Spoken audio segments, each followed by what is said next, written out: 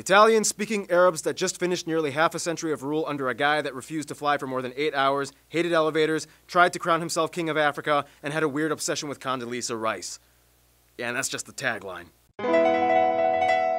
It's time to learn geography now! Hey everybody, I'm your host Barbs. We are back in the Maghreb, North Africa. Okay, so I know, there's more to Libya than all that Gaddafi stuff. It's actually a country loaded with millennia of history and culture that extends beyond what modern news portrays. First off, let's pinpoint where Libya is, shall we?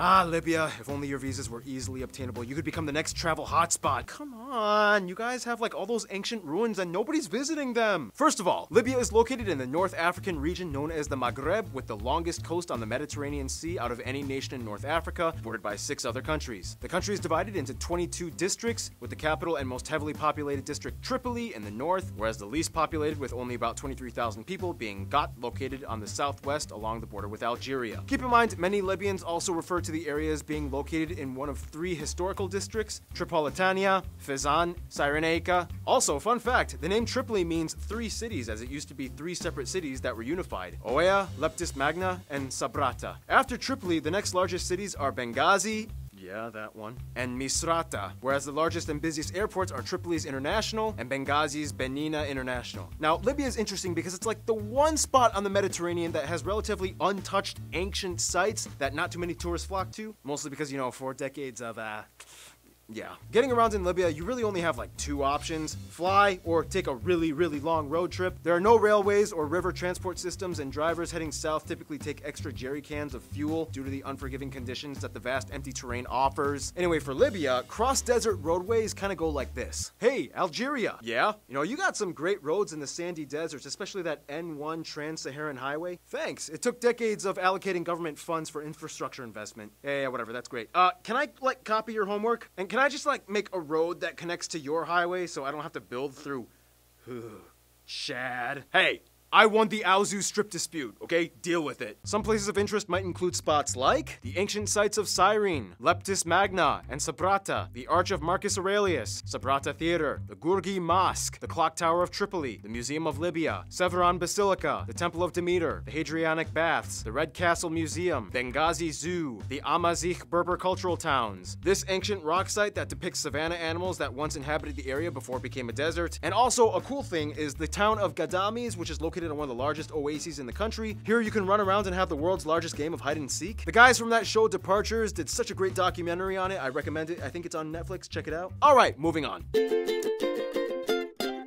Now, the Sahara is a tricky desert because you keep finding these strange clues hidden all over that tell you an interesting story of life, death, prosperity, erosion, and eruption. First of all, Libya is the 16th largest country in the world, and at 90% is mostly made up of the Libyan Desert, a subsection of the Greater Saharan Desert, which is one of the driest, hottest places on Earth. In fact, the hottest air temperature ever recorded was at El Aziza at 57.8 degrees Celsius. If you look closer though, there's lots going on hidden amongst the seemingly grim, desolate terrain. For example, this large grayish dark area in the middle of the beige sand. This is the Harouj, one of the largest volcanic fields on Earth, made up of over 150 Holocene volcanoes spread across 17,000 square miles. Yeah, Libya used to be a hotbed for volcanic activity a long time ago. Just to skip south, you find the most iconic volcano, the darkest spot on the map, while Al Namus, probably the most remote and eerily beautiful natural landmark you can find in this world, complete with black sand, rocks, and an oasis at the bottom. It is really hard to get here, and few people make it. If you do, take a picture and send it to geographylater@gmail.com. A little further south, you hit the Tibesti mountain range, shared with Chad, where you can find the highest peak, Bikupiti, at over 2,000 meters. Now, when it comes to water, Libya is interesting because the sands lie on the underground Nubian sandstone aquifer system, the largest fossil aquifer in the world, holding around 150,000 cubic kilometers of water, which in return allows a complex patchwork of oases to pop up randomly throughout various spots in the desert. This in return has also allowed Libya to build the world's largest man-made irrigation system. Built by Gaddafi in 5 phases starting in 1991, the GMR, or Great Man-Made River, takes water from the aquifer and supplies water to desert communities throughout the underground pipes that go nearly 3,000 kilometers in overall length, with over 1,300 wells. In addition, Libya hosts the 9th largest crude oil reserves in the world, largest in Africa, mostly heavily concentrated in the Al-Wahat district in the east. This alone makes up 97% of exports, mostly headed to Europe, and over half the nation's GDP. Oh yeah, the national animal is the Arabian eagle. Oh, and back in ancient times, there was this contraceptive deceptive plant related to silphium grown in Cyrene, and it was used to extinction because, you know, back then, well,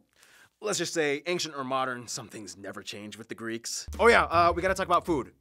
Okay. I asked some of you guys, the Libyan geography peeps, what I should mention, and here are some of the dishes you suggested. Couscous, bazin, asida, fatat, ospan, and macarona ambaja. Yeah, you heard me right. Macarona, or macaroni. Lots of Italian influence here, okay? Let's cover that in.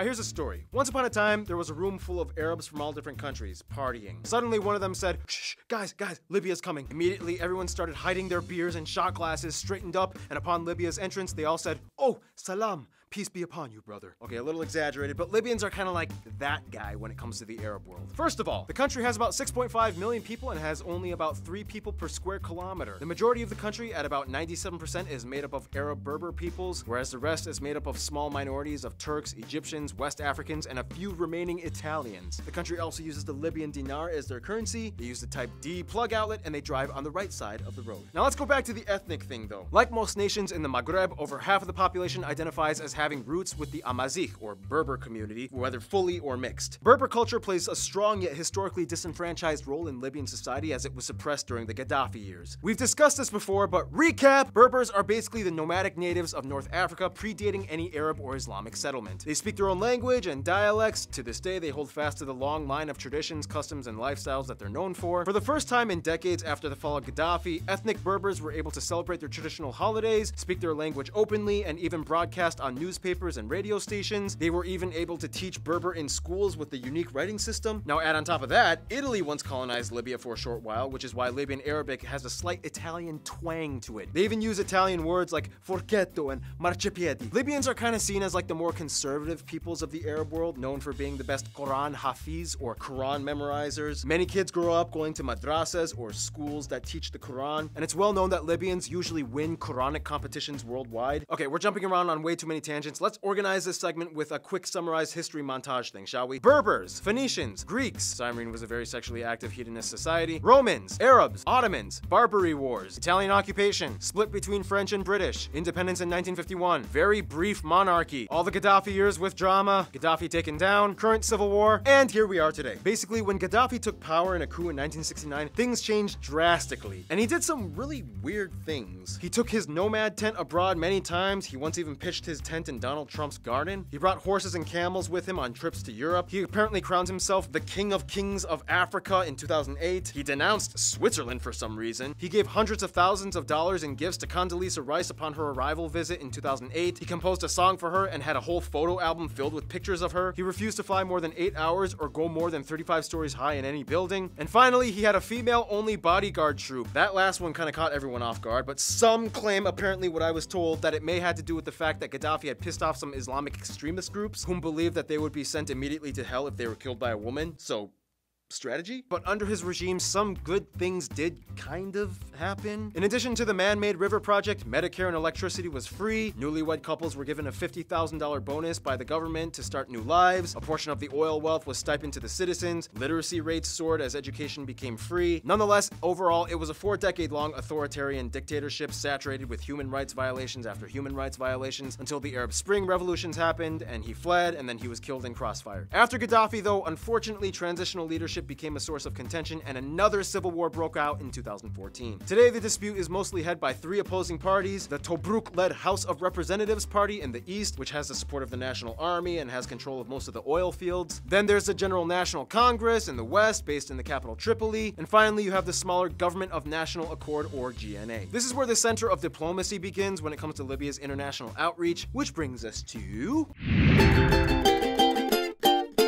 Now that Libya is kind of in an internal conflict, it really depends on which side of the civil war you support if you're going to befriend Libya. It's incredibly complex and hard to explain, but to the best of my ability, this is what you guys, the Libyan geography peeps, have told me. Egypt is a close friend and shares a deep-rooted history and culture with Libya, but today they seem to favor the Eastern Tobruk-led government, as does Russia and Saudi Arabia. However, despite efforts, the party doesn't seem to always get on board with many of their ideas. Turkey and Qatar have expressed support for the GNC, which is a source of controversy, as some Islamic militant groups have also pledged support to the party, which has allowed certain groups like ISIS access to the nation in the past. The UN and EU both show support for the GNA, the party that has the greatest amount of international support, but not much domestic. Nonetheless, if you kind of take all the politics outside of the equation, Tunisia and Algeria would probably be the best friends. Libyans love to go to Tunisia for tourism and medical treatment, and Algeria is like the big French-speaking brother that has always helped Libya in the times of need when things got very messed up, usually. In conclusion, if you take out everything modern, Libya is actually a land inundated with colorful backdrops